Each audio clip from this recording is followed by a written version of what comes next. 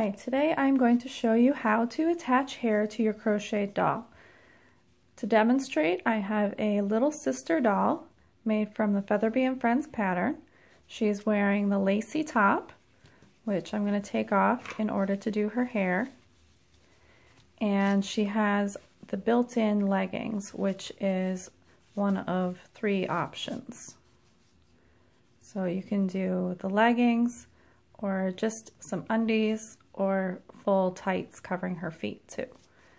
So she has the leggings on, and the materials that we're going to need today are a hook, something to measure the hair with, a sharp pair of scissors, and of course the yarn for the hair. So to make this doll, I was using a 4mm hook, but to do her hair, I'm going to use a smaller one. Now, I used to use the same size hook, but I found that using a smaller one makes it just a little bit easier to get in between the stitches and makes it less likely that you're going to leave a mark in case you decide to pull that particular piece of hair out later or something. So this is a D 3.25mm. I've also used a C, but today I'm going to use a D. I have my very sharp scissors, which just makes it easier for trimming it at the end because you're going to be dealing with a lot of hair, and also for cutting the initial pieces. So this is my little canvas board that I've been using for a long time. It's starting to get a little bit damaged, but as you can see, it's a 5x7, and I use the short side for shorter hair and the long side for longer hair, and that just helps me keep it consistent. So today I'm going to do shorter hair for her, so I'm going to wrap it around the 5-inch width here, and you're going to want to make a lot of hair. So I'm just going to wrap around a whole bunch here,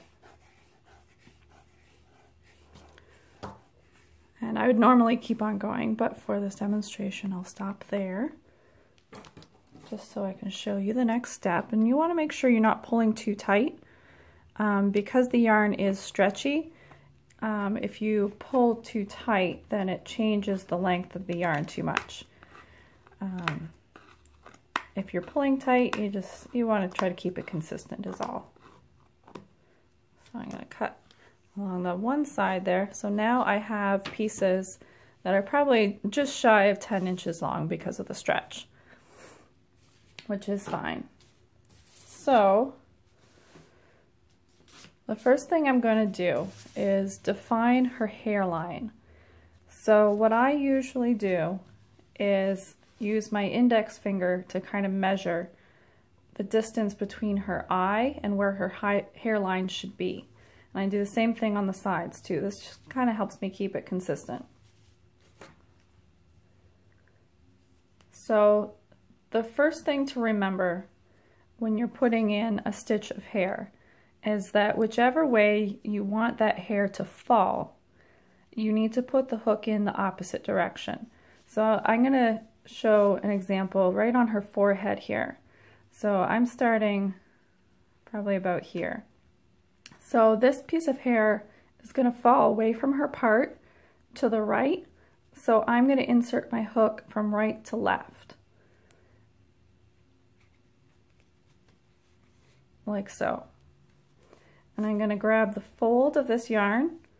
So this is our 10-inch piece of yarn. I've got it folded in half. So I've got that fold there. I'm going to grab a hold of that, pull it through, and then you can either do this with your hook or with your fingers. You're going to grab the 2 tails there and pull them both through that loop, and then pull it tight. Like so. So that is one piece of hair. I'll do another one going the same direction, right next to it. And, you know, if I decided that I have my hairline a little bit too high on her forehead, which I'm kind of thinking maybe I do, I can always add another row down, the next row down, to fill it in. And this is a good time to take your time and really make sure you're getting it right. So I'm just going to put one here just to get a feel for if it should be lower or not. And I think it should. I'm thinking that this one was up a little bit too high. I don't want her to have that big of a forehead. But the most important part when doing the hair is getting that hairline right, because it's what really affects the appearance of the doll. Everything else is a little bit less important. It's the stuff right by her face that changes the look. So take your time and do a nice job with the hairline. So I've got 3 stitches right along the edge of her forehead there. And now I'm going to show you how to do the ones on the other side of the part. So if this is her part right here, and these ones fall this way, then these ones need to fall the other way. So I'm going to insert my hook the other way. So I just turn the doll all the way around because it's easier to turn the doll than turn my hand. And grab a hold of that yarn, pull it through, like so. And I'm going to do a couple more going that direction. So you can kind of see how it's going to work. Now this little girl is going to have pigtails in the end. So I'm going to be making a nice defined part down the middle. And see, this is what I mean by using your fingers instead. If you have a hard time with the hook, once you've got it through, you can just put your fingers through that loop and grab the 2 strands and pull it. Sometimes it's just a little bit easier, a little bit faster, whatever works for you. I'll just do one more here, because you're going to see in a minute here how the hairline at the forehead is going to come to a corner. I just try to pull so that those ends are even, like so. Okay, so I'm already at the edge of her eyes here. So at some point I need to start going down in order to frame her face. What I like to do is, once I have that forehead defined, I place a couple of stitches where the hairline should be on either side of her face. And then I bring it up to connect up here. If you just come down from here, it's a little bit harder to visualize. So I start right in the middle there and then go up to connect, and then I'll go down here. So same thing as before. Whichever way you want the hair to fall, you need to put the stitch in opposite. So if her hair was down, you'd want it to fall down. So we're going to insert our hook up. And I usually do, like I said, about the width of my index finger, and that's about 3 stitches. But you can kind of play around and just see. So that's 4 stitches, and this is 3 stitches. And I'm thinking that might look a little bit too close. So I'm going to try it over here actually. Every doll is different, and you just got to play with it and see what looks good. So now that I have that defined where I want it to be, then I work my way up to connect with that forehead hairline. And once you get the hang of this, it really doesn't take that long.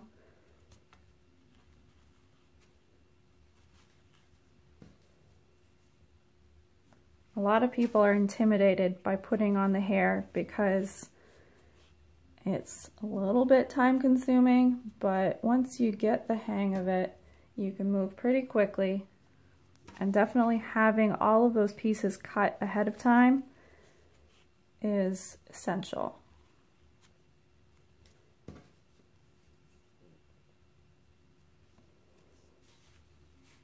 Okay, so here I'm going to match up those 2 hairlines. Oops, I dropped it partway through. There we go.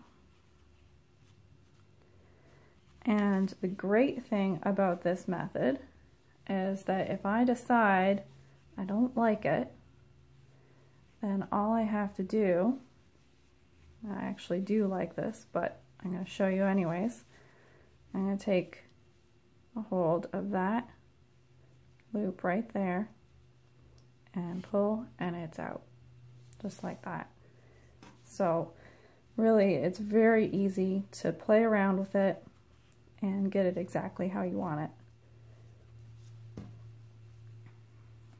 And the hairline really is the most time-consuming part, because it's most important. Okay, so she's coming along nicely. I'll do the same thing on that side. And kind of the same thing down at the bottom here where her chin is going to be. I try to do the sides evenly. So, you know, I've only gone down to this far on this side. So I want to fill in the other side before I finish off this side. Just kind of working back and forth and filling them in evenly. That way we are most likely to stay symmetrical.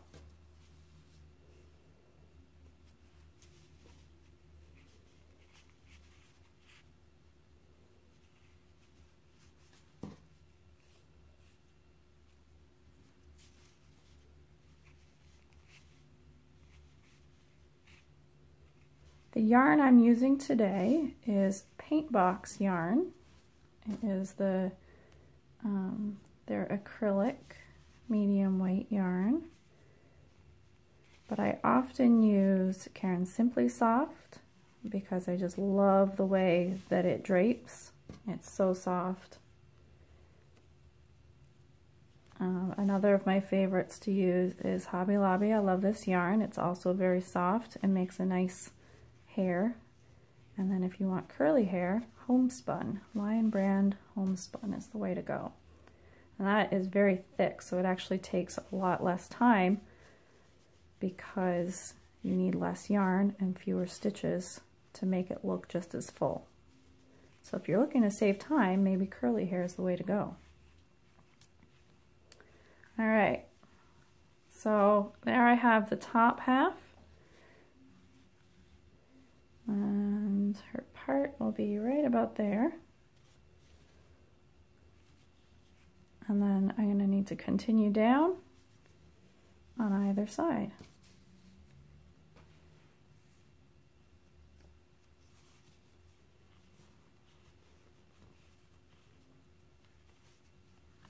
So you want to kind of figure out where her chin would be and make that your stopping point. Oops. Quite often the stitches are not in a perfectly straight line, so you're going to have to make some decisions about which stitch to go into and that kind of thing. I'm just going to finish off this section, and then I'm going to need to make myself some more yarn and come back and show you the next step, which will be making her part and then filling in the back of her head. So come on back for part 2 and see how that's done.